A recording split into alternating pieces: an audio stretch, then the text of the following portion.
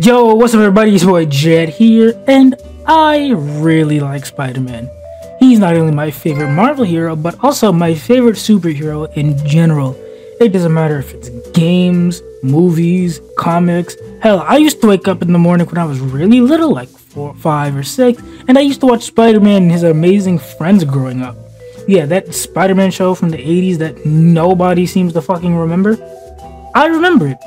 I even have a Spider-Man pillow, bro. That is not a joke either. That's just how much I love Spider-Man.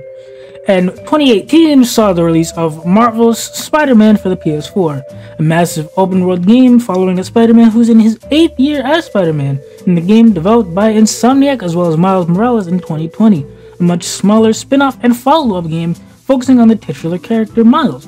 And one of the most hyped PS5 announcements was the release of its sequel, Spider-Man 2. And that's what we're here to talk about today. Let's talk about it, shall we?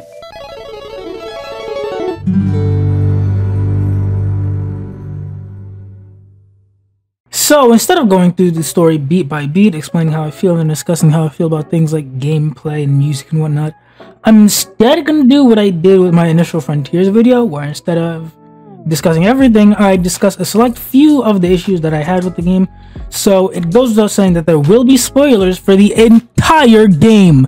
So if you either haven't played it or haven't beaten it, here's your spoiler warning. If you wish to continue, you have been warned. Now, I'm going to start with the biggest one since it's going to take a while to get through.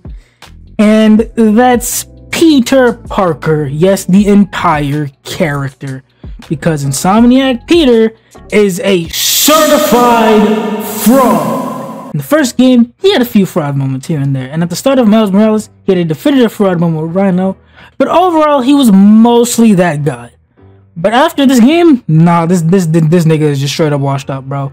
This nigga Pete actually needs to pack up the suit, dude, because despite having 9 years of experience, he spends the entire game getting his shit rocked and needing to be saved because he's a fraudulent bum and just can't make. And just to make it clear how fraudulent of a bum he is, I'm going to go through every single time he catches a fraud charge in chronological order, starting with fucking Sandman. This is a somewhat bad one because A, this Peter is now more than 9 years into the game as Spider-Man and has faced this very Sandman once before. The only new things now are that he's larger than last time and he can clone himself now. He's bigger, whoop-de-fucking-do, PD. He gets overrun by clones twice throughout the fight and Miles needs to save him. The first time is one thing, but it happens twice. The first time he saves himself with the spider arms, and the second time he needs to be saved by Miles. And the only reason that one is stupid is because he was able to get him off him once before. So if you're able to get them off you once, you can get them off you twice, buddy. But that's not the only time Miles needed to save Peter, cover his ass in this very fight.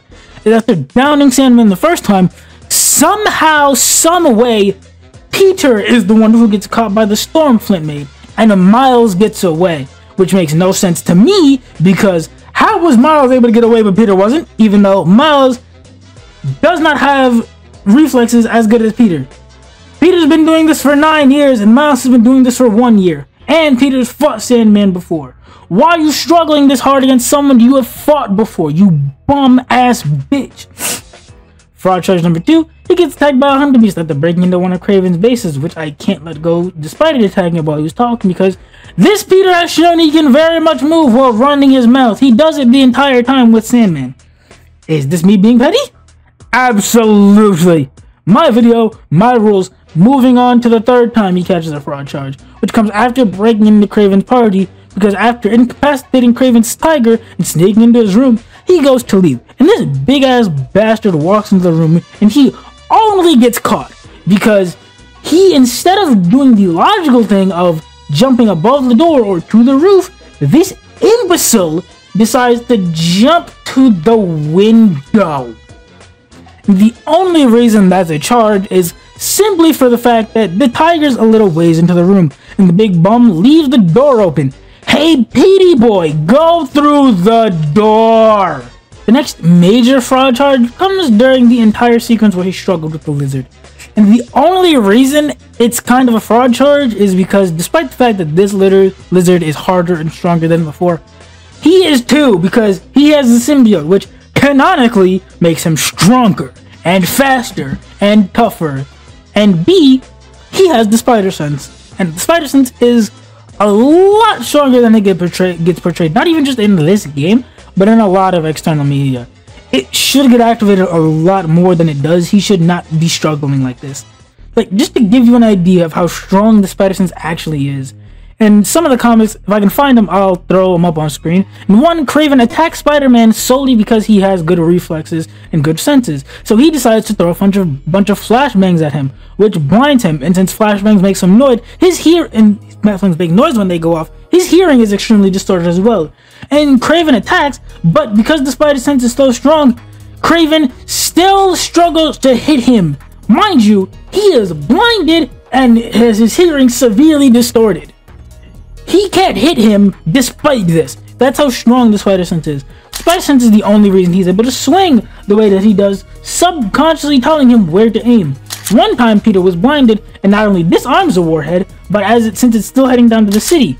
But because of how powerful the spider sense is, it literally lets him see the danger and to get it into a place that nobody would get injured. It basically works the same way Daredevil's vision does, and sight does. Because Daredevil, if you're not aware, is blind, but he can, because his other senses are so heightened, he can still see things.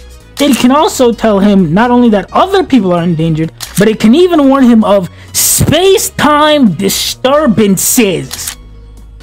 That's how strong the spider sense is. Peter can be completely disoriented, and because of the spider sense, he's able to dodge anything. So, yeah, fraud charge. Next up on the list, it comes a bit of a ways, but it comes from the Miles fight with Peter. And even if I can let the sequence in its entirety go, because Miles is aware of the symbiote's weakness to noise now, and during the fight he constantly uses the veil to disable and discombobulate Peter, I'm adding this to the list solely because there are a few times during the fight where Miles doesn't ring the bell, so Peter isn't under the effect of the symbiote's weakness to the bell. And under zero circumstance is Miles stronger than a symbiote buff Peter who has 9 years of experience to his 1 year at most. Miles also basically does all of the work, and Peter does literally nothing until the very end. Oh, but the symbiote was fighting him and controlling him. Okay, did that stop him any other time? You know, when he didn't have Miles helping him fight the symbiote off?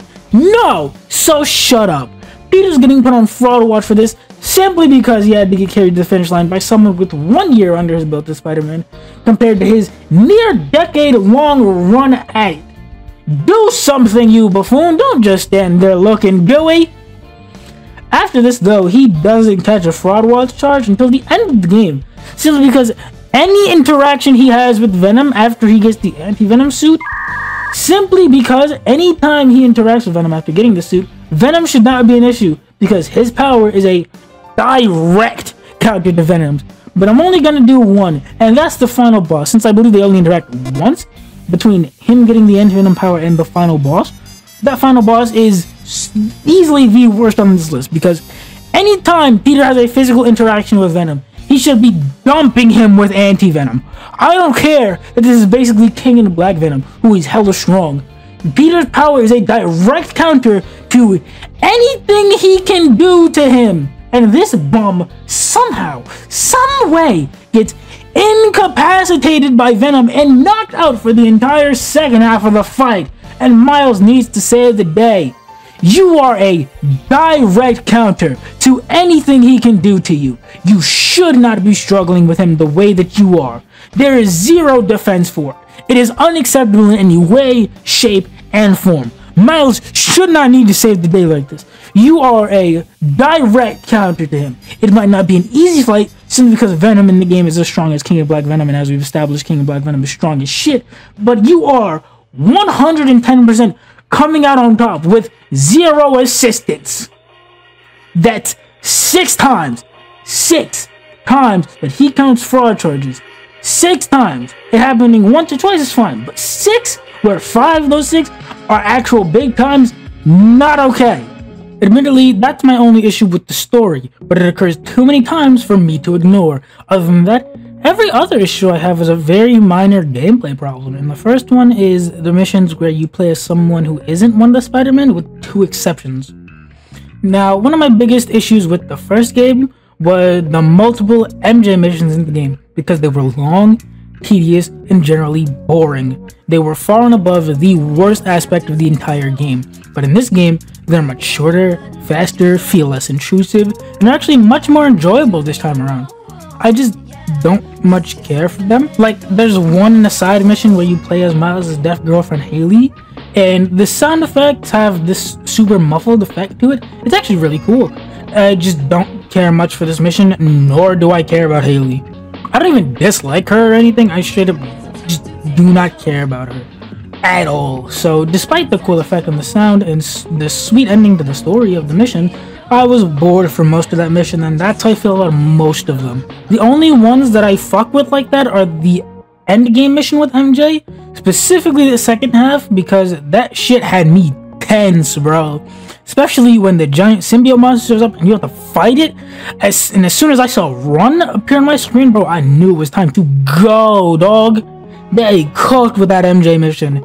And the other mission I mess with where you don't play as one of the Spider-Man is the Venom mission, because that mission is just amazing. One of my favorite parts of the Ultimate Spider-Man game from 2005 was playing as Venom. So getting to play as Venom in this game and just run through these peasant bitches felt way too good. Oh, and don't even get me started on the Kraven fight, dude. That shit was sick, and the ending, man, that was brutal, but it felt so good to watch. My final real issue with the game is simply that Peter isn't that fun to play without the symbiote. Playing as Peter without the symbiote is fine, and the spider arms are cool, but it gets boring a lot faster, as opposed to, say, Miles, who feels so good to play, especially with his boosted bioelectricity powers. And the symbiote Peter is far and above the best to play. He hits hard and can power through a lot, he's smooth, he feels so good to play. And his symbiote surge mode literally just turns into a god, and it looks and feels so good to just beat ass with no restraint. I wish they spent more time making regular Peter as fun to play as Miles and symbiote Peter, but those are my only real issues with the game. And despite my bitching, I really do love this game.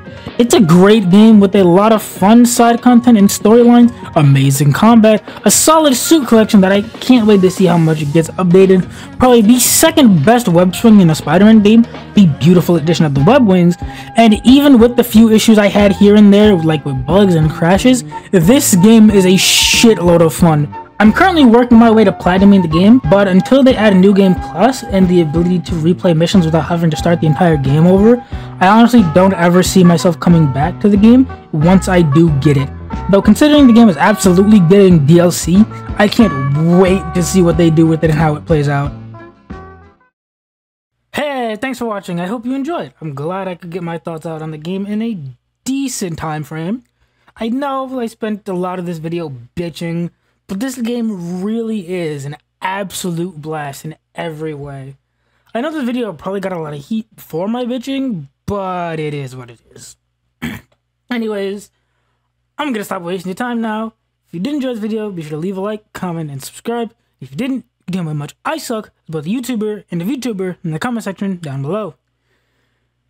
Alright. Peace out and enjoy yourself, people. Wondering just how long is death from birth? I just like a burning piece of cures all the life of thoughts in my mind. Man, I need a purge. Southside choppers, blasting with the rider. Keep me off the edge till the brother getting locked up. Sparked up lighter, chilling with the rider. Keep me off the edge till the brother